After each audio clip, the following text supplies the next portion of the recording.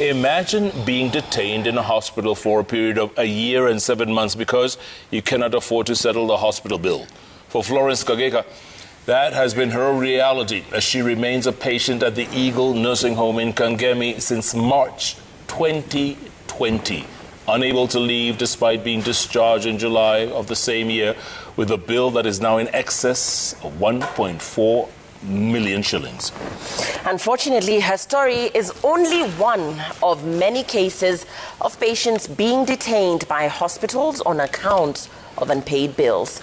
Ben Kirui now reports on an ugly contest of rights between hospitals and poor patients. Here's our special report.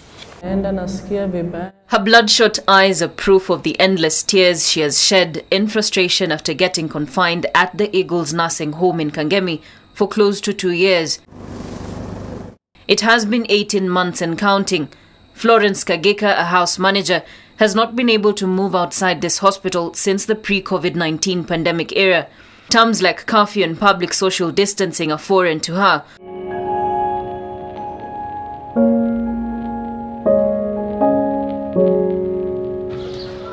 While the 27-year-old languishes in hospital, her 2 children at home are growing up in the absence of their mother. 1 year 6 months kama niko hapa, yani nasikia nimemiss nyumbani, alafu na watoto kwanza, unajua watoto ni mama, nasikia nimemiss sana. At least nikipata msaada nitoke niende niwaone, ndasikia roho yangu iko sawa. Her husband Godwin Mahindo now wears both hats. He is the father and mother figure in the lives of their 10-year-old son and 8-year-old daughter. We visited the family home early one weekday to find Godwin preparing his children for school. Duties now entrenched following the 2-year absence of his wife. Asubuhi kama mimi mfano mwenye naamuka saa 11:30. Ndio watairishie chai, kama kuna kamukate ni watengenezee nini lunch box zao. Waende wasukue meno, kuwavalisha nini uniform. Wameanza kunotice yes, wameanza kuchukua uniform wanavaa, lakini paka huko hapo kama mzazi uangalia amevaa vest, amevaa sweater hizo.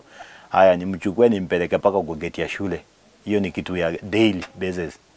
Jioni wanarudi wenyewe, at least wanavukishwa na mwalimu barabara, wanatembelea one side wanafika hapa. Lakini asubuhi ndio shida, lazima warukishe njia. Ukikuja huku unapata Godwin amekaa hata anajihurumia, anashangaa ni aje hata hajatoa wife yake kule ndani. Alafu pia imekuwa ni ngumu kwa sababu kuna zile vitu kama chali saa hizi anafanya. Unapata asubuhi Godia ameamka asubuhi anakuambia Edi nimetoka kununua maziwa, unaona, ama jioni watoi wakikam aoshe watoi. Sifeel poa juu niko hapa, at least nimepona, au wako nyumbani, hata tukiongea nao I think maboya ananiambianga mimi ni kama nimekatalia OC. Hatuwezi umekataa kukuja, umekatalia OC ili ajui ni kwa nini niko OC, ni juu ya pesa au ni nini. Anajua tu mimi nimekatalia OC. In March last year, Florence and her 2 children were rushed to Eagles Nursing Home for treatment after they were involved in a road accident in Kangemi. They were on their way home from a relative's funeral in Udhiru when the motorbike they were being transported on was involved in an accident. They were lucky to have survived the accident that claimed the life of the Boda Boda rider. Her children were treated and discharged, but a leg injury forced a protracted stay in hospital for Florence. She underwent an operation to insert a metal plate into her right limb. The family claims that they made a request to the hospital to allow them to transfer Florence to the Kenyatta National Hospital as her hospital bill was fast accumulating. Requests, they say, the hospital turned down because of an unpaid bill of 56,000 shillings. Nilifika kwa hiyo hospitali kitu saa 5 ya usiku. Nikapata wamelazwa hapo.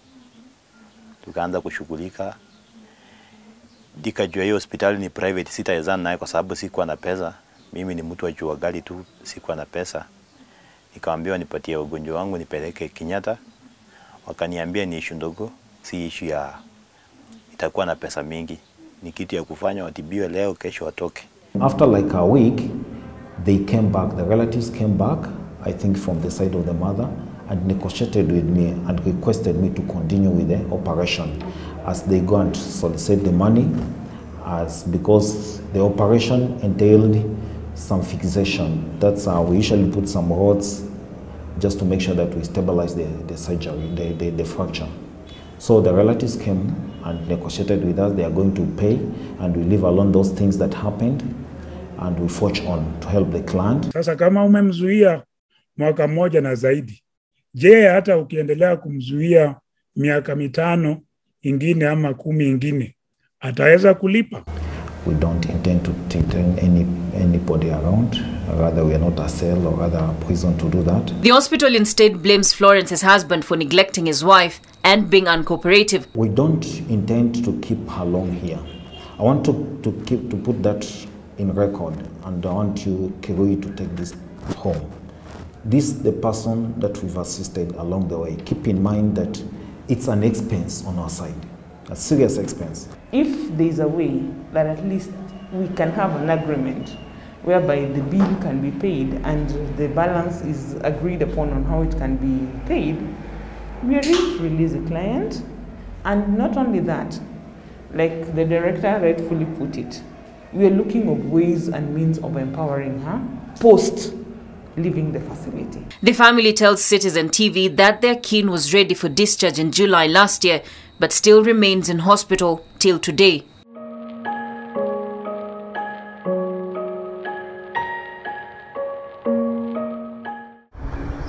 A few kilometers away at the Kenyatta National Hospital is another case of a patient detained.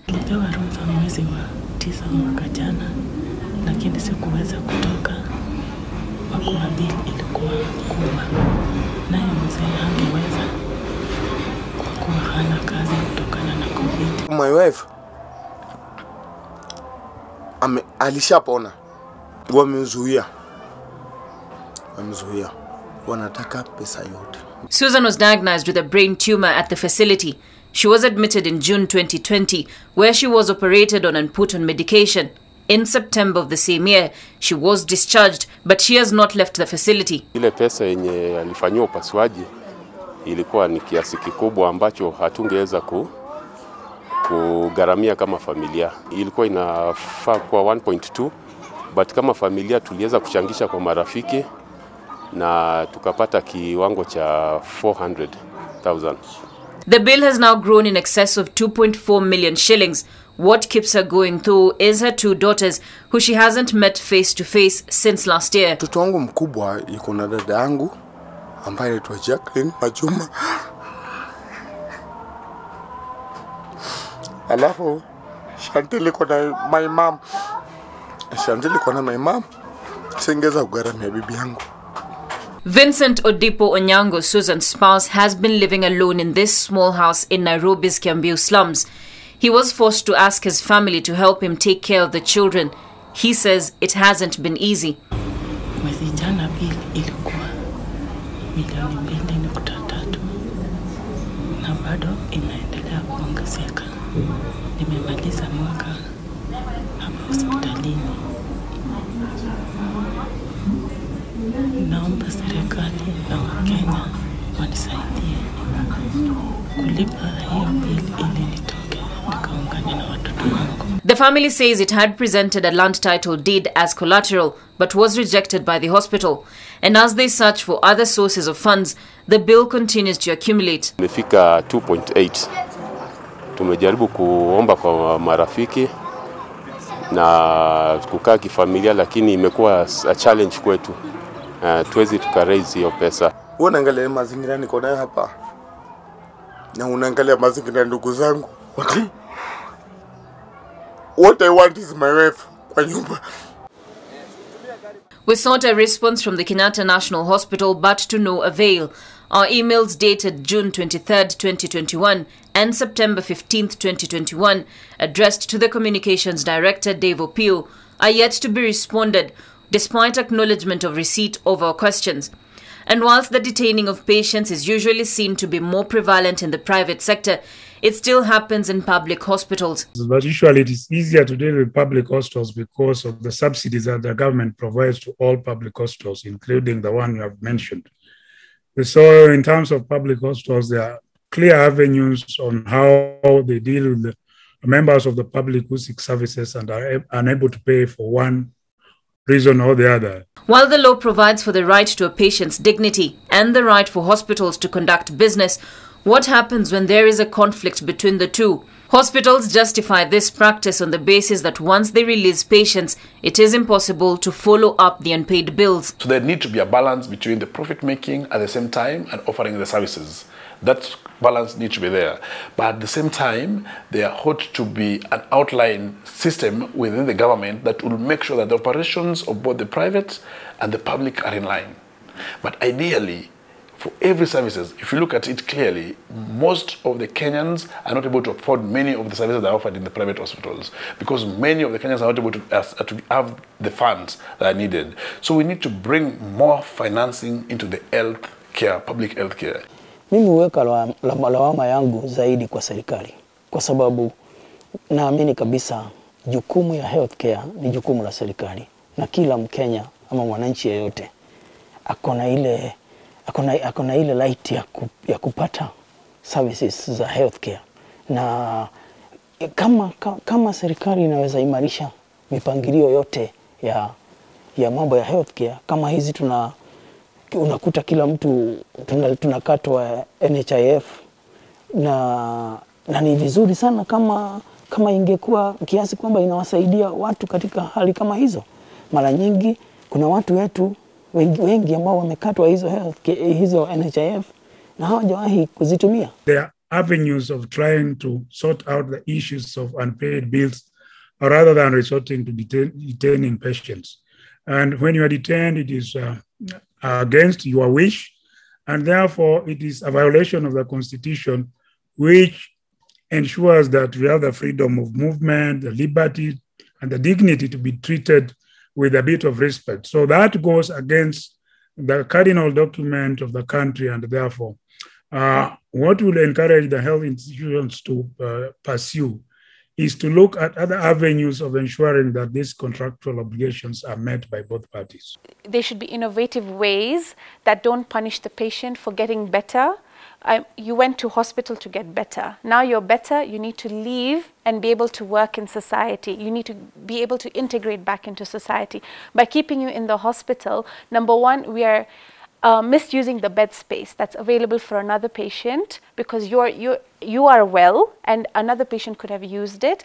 We are contributing to more harm to you because you've gotten better, but you're staying in a hospital where you can get hospital-acquired infections, you can get mental disorders, you can get mental illness. So how are we helping you? The courts have on numerous occasions had cases pitting patients against the institutions where they are receiving treatment.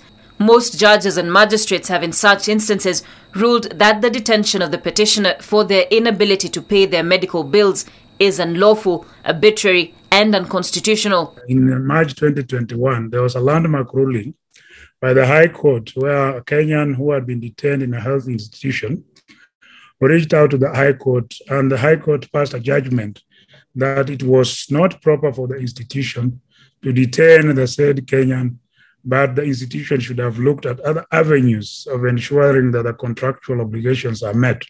In fact, to use the words of the judge, it was monstrous and unconstitutional to detain a Kenyan for failing to pay a hospital. But supporters of the private healthcare model state that you cannot fault private sector players for state inefficiencies. They instead blame government for not doing enough to reform the public health sector, equip public hospitals, and make universal healthcare a reality. Universal healthcare is the way to go, and we have started that journey towards universal healthcare. And remember, UHC, in short, is actually a journey, it's not an event. And UHC basically means that you have people accessing essential healthcare services, quality essential healthcare services with financial risk protection. And therefore, basically, you want everybody, including the very indigent, the vulnerable and marginalized communities, to be able to access the same quality of healthcare services without suffering financial risk protection. Hospitals are now demanding significant deposits before admitting patients. And while this may be useful in mitigating the losses hospitals may incur in unpaid invoices for medical services, It raises the prospect of locking out the poor.